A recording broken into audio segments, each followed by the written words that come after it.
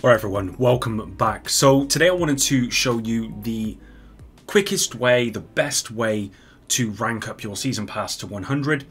Now this isn't new, this is old news, but there is a lot of new players that will join this game for season 10 who won't know how to do this. And so today I just wanted to do a quick video, hopefully, just showing you how to gain the fastest amount of XP as fast as possible so that you can get to that season pass 100. Now you may have noticed where I'm stood. I'm actually in the summit here. So what you want to do for this is head to the summit. Now start at level 1, run through on normal difficulty, and when you get to level 10, what you're looking for is this exact encounter. Okay, this encounter here, you can see it. I'll run out here, guys. I'll show you my playthrough of it anyway. But you want this exact encounter. You'll have two. It'll bring up basically two bosses, or what I say, and it has to be this one. Okay, so if it's not this one, then what you're going to want to do is you're just going to want to. What I normally do is I equip, like for this character, I've got a concussion grenade, and I've also got on. Sticky bomb as well, explosive sticky bomb. And what I'll do is I'll fire the sticky bomb down. I'll just show you here what I'll do. Fire the sticky bomb down on the floor. Okay, throw your grenade out. Normally, wait for it just to stagger, then detonate. There you go, dead. Easy. That'll kill you instantly. Respawn. And just keep respawning until you get this exact encounter. And remember, this is on floor 10. And that's important to note. So what I did is I started on normal difficulty. I went up to floor 10 like this. I got this encounter. I killed myself. Went back to the summit, or I exited back to the, returned back to the lobby. And then I changed it to challenging. And then I applied some directives. So as you can see on the left there, I've got 5 directives. Of course, you can do heroic if you want with directives. It's really up to you. Obviously, the more directives you have, the more experience you get. Obviously, the higher the difficulty, the more experience you get. But I've gone for challenging with 5 directives because I found that this is the quickest way for me to run through this content. If I go on heroic with these directives, I just find that it's not as enjoyable. It's not as quick. And to me, it doesn't feel as efficient because of that. So I just go on this. It's quick, it's easy. And I just run through the content. So I'll just show you just a quick run through here, guys. Let's just see how quickly this takes. It doesn't take long. You're looking at maybe like a minute or so, basically. I mean, I go through and I end up doing all this. I mean, you don't have to do all this. I just do this because, you know, after a while, it's not... Let's be honest, this isn't the most fun encounter in the world, is it? But it's not about that. It's about efficiency. What you want to do is take out the boss here. So let's just take out this dude. Just like that. This guy. Kill this guy here, and then you'll get a couple of rounds that'll come out this door over here. Sometimes they spawn on the right over here. Most of the time they come out of this door here. This one right here. It's just a case of standing here and basically taking them out. You normally get 2 or 3 waves. Sometimes you'll get like a warhound round, which again is just, there you go, done. And that was 50 seconds that took me. And then basically all you're going to do, as I said, is you throw down your sticky, throw down your grenade. There, dead. Start again.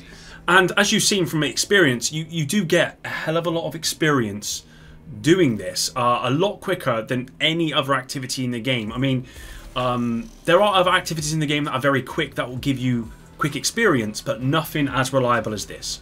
I mean, you can go around the map looking for, you know, resource convoys and all that sort of stuff, but nothing is going to give you the amount of experience this gives you this quickly. I can guarantee you. There's a reason why this is still the #1 way to get up to season pass 100, because it's effective. It works every single time. There's really no reason why you shouldn't be doing this, of course, unless you just want to go through it normally, and of course that's fine. But I assume if you're watching this video, that the reason you're watching this video is because you're wanting to know the fastest way to get through this content, and this is the fastest way. I mean, there will, don't get me wrong, side. I'm about to go down here. There will be some times where, you know, even someone like me, don't get me wrong, I'm not the best at this game, but not struggles, but has, you know, a little lapse in concentration here. Obviously, if I get closer, then I'll get the the buff here. But yeah, that was done pretty easily. And look at the 660,000 experience from that.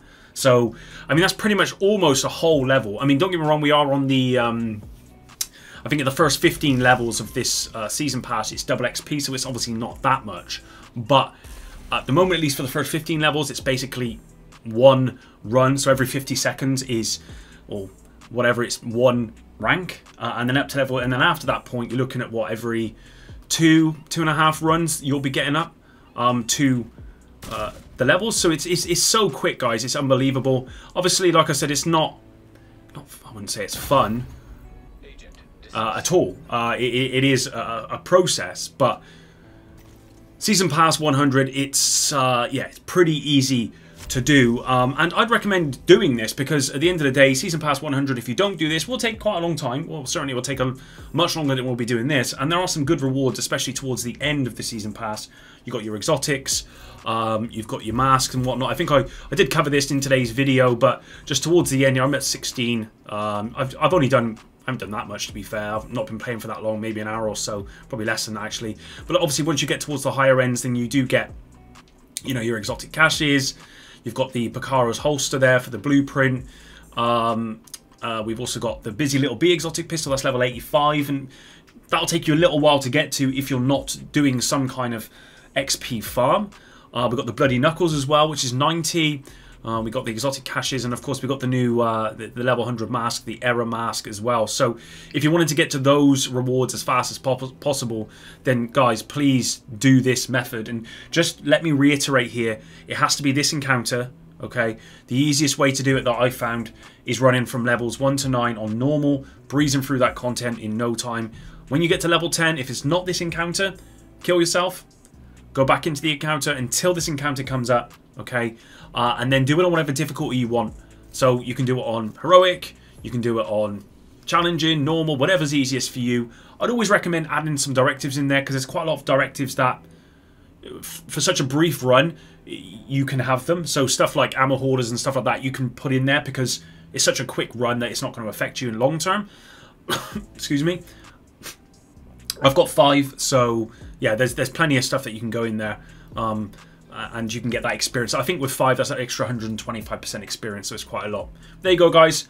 Hopefully you enjoyed this one. Let me know what you think about this in the comments down below. Like I said, not a new video. It's an old one, but there's a lot of new people that wouldn't know this, so there you go. Till the next one, epic out.